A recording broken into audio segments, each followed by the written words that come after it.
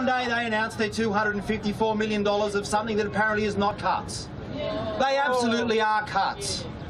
Starting tomorrow morning, hundreds of ABC workers are going to get called into the meetings where they get told whether they've got a future, what happens to them, what happens to the work that they do. They're real cuts.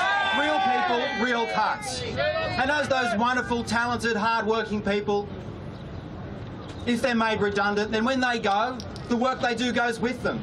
The knowledge, the skills, the creativity that we all rely on.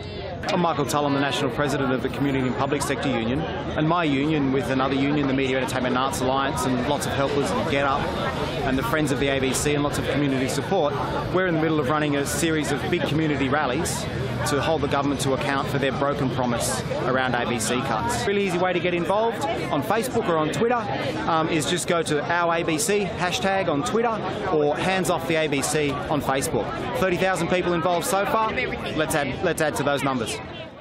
The Abbott government has a very simple philosophy. If it moves, lock it up. If it doesn't, sell it off.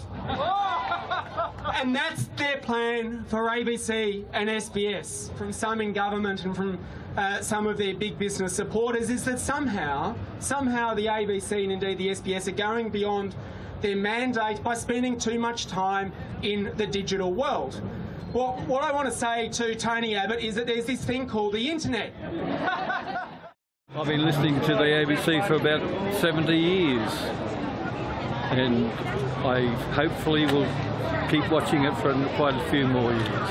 What happens to Australia without an ABC? Like, what happens if we don't have a broadcaster who are separate from corporate interests, who have the responsibility of holding the government to account? You're diverting our Dateline, our Lateline, our Landline from their zen.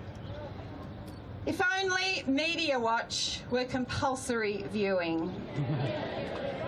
If only Father Brown could be filled with rage and Poe's Kitchen could cook up a storm against the cuts, then Filthy Cities would become Gardening Australia.